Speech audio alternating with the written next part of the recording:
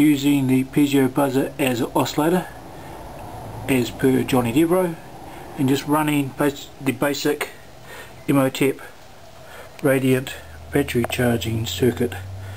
Really old battery is taking a charge. It's been sitting in my garage for about a year.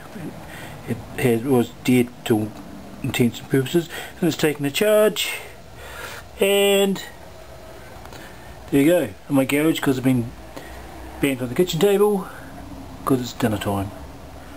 And there you go, it's all working. And there's the Piezo doing its thing. Gutted it as per Jonnydavro on the site there, and there you go.